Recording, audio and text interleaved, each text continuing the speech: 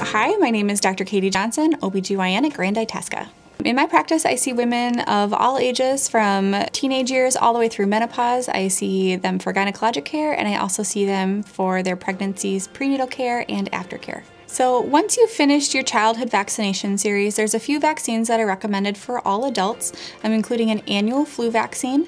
For women of childbearing age, we recommend a Tdap or tetanus booster during pregnancies, and then the shingles vaccine is recommended for everyone over the age of 50.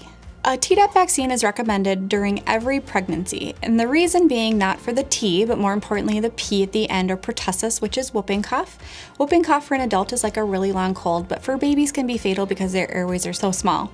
Unfortunately, immunity to pertussis is not very good, and so by getting vaccinated with every pregnancy, you boost that immunity both for mom to prevent her from spreading it to her baby, but also it boosts that immunity that crosses the placenta to help protect their little one. The HPV vaccine is ideally done for adolescent girls, preferably under the age of 15, to complete their series, because then it only needs to be 2 shots, but it can be done as a 3-shot series for older girls and young women. It is approved for up to age 49, but ideally it's done when you're younger, before potential exposure to HPV. So screenings that we start with can be divided into cancer and non-cancer screenings. So for all adults, when you come for your annual wellness checkup, you'll get your blood pressure checked, which is a blood pressure screening. Depending on your age and your risk factors, they'll start doing diabetes screening, cholesterol screening, and then for cancer screenings, we start pap smears at age 21. And then after that, the frequency is usually every 3 years until you hit the age of 30.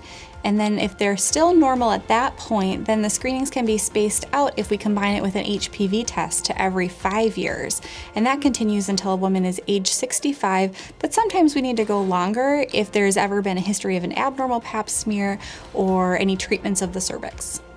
Other cancer screenings that are recommended for women, including breast cancer screening, that usually starts with a discussion with your doctor around the age of 40. Other screening that we recommend is colon cancer screening. Some start at age 45, some start at age 50, and that all depends partly on your family history and other risk factors as well.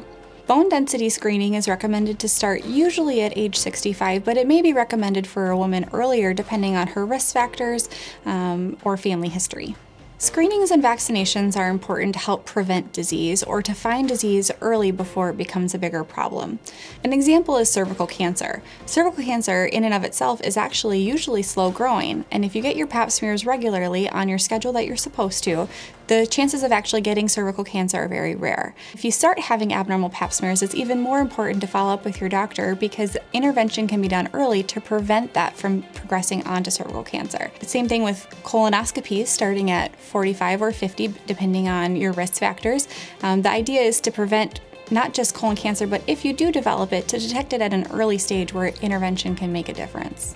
A good time to talk to your doctor about when vaccinations and screening is right for you is at your annual wellness checkups.